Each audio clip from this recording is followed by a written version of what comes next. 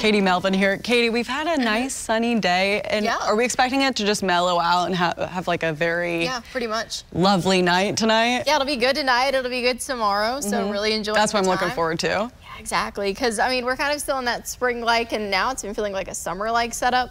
Next week, with those off and on pop-up thunderstorms, it's really going to feel like summertime. So all the more reason to enjoy it tonight and tomorrow, where radar and satellite's a lot quieter. Temperature-wise, we're still very warm. 80s for Camden and Dixon, upper 70s in Nashville and Murfreesboro. Then, of course, cooler on the east side. Crossville right now, about 70. Everyone is unseasonably warm this evening and this afternoon. Radar and satellite again, fairly quiet. We've got some stray showers trying to work their way in, but they're just really going to struggle to do so. Instead, we're just seeing a lot of those clouds. Still, sunshine's able to peek through.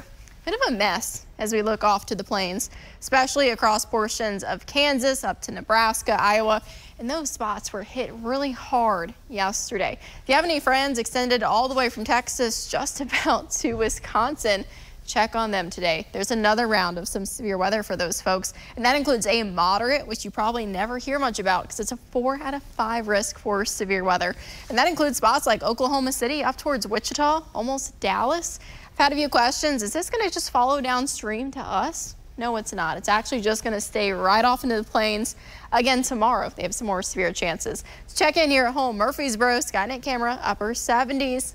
It is breezy. We're stuck between that system in the west and a high pressure that's over the Atlantic. So a little bit of wind going on, but really not too bad. Some sunshine, and we've got some clouds. Partly cloudy skies continue. Sunset after 7:30 now. It's always really nice to see. 70s hold on as you're out and about, and it's still just going to be pretty nice and quiet.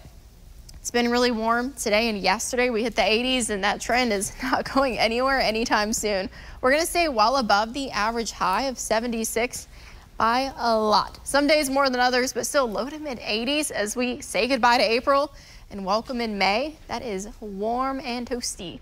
Breezy by Sunday, because again, we're still stuck between these two systems. The plains still going to see storms again tomorrow. We still have the high pressure to the east. Couple of showers begin their work their way in by next week. Not really seeing anything trend severe. Really far out though, and maybe keep an eye on Friday, but I think it's just gonna be a lot of pop-up thunderstorms. Think of kind of late June, what we see when it's really warm with 80s. But as far as tonight and tomorrow goes, it looks really good, guys.